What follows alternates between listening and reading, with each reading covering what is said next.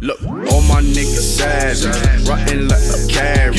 They say they got baggage, we know you live that. I know you said earlier you didn't want to talk about what Shannon said, but there was a report that he said he started the talk with you, saying that you're too small to guard LeBron, and you swore back on him. Is that what happened? What No, I told him he missed the shot. That's all. Do you think it's appropriate for a fan to kind of go back and forth with you guys like that? A regular pedestrian like him, no. He shouldn't have never came back in the game. But it's LA. Thanks, Dillon. Thanks, DB.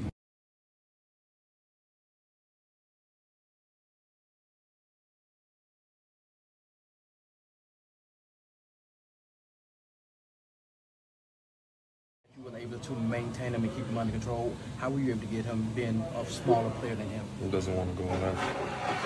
I was just making him go left all game. And then he was settled when he would pass the ball. And that's what I, and then play physical with him, continuously, block him all the time, and don't let him take easy shots. But yet you were able to a regular pedestrian? Really, Dillon Brooks? You gonna go there? A regular pedestrian.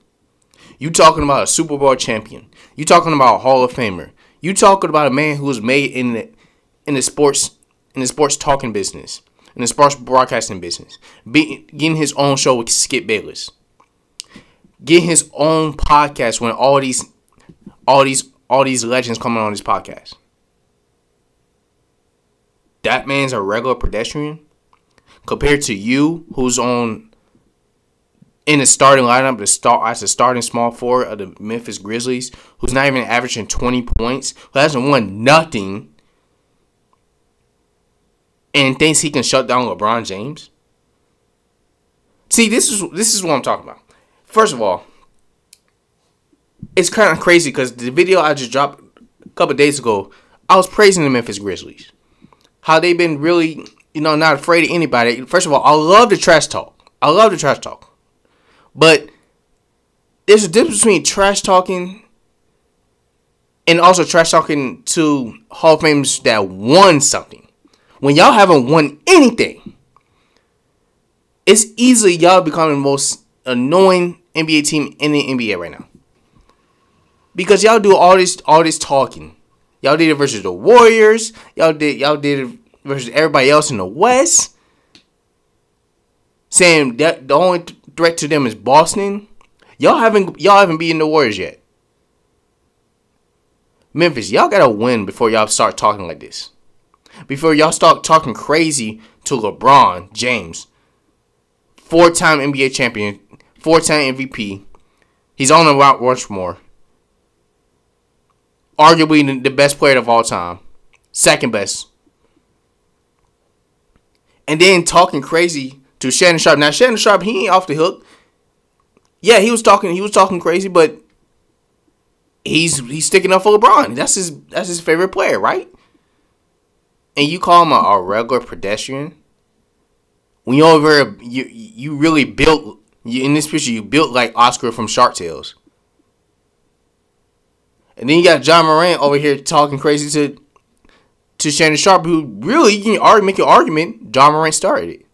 Memphis, my advice to y'all is win. Win something. Win. Y'all better win this year. Y'all better win the championship.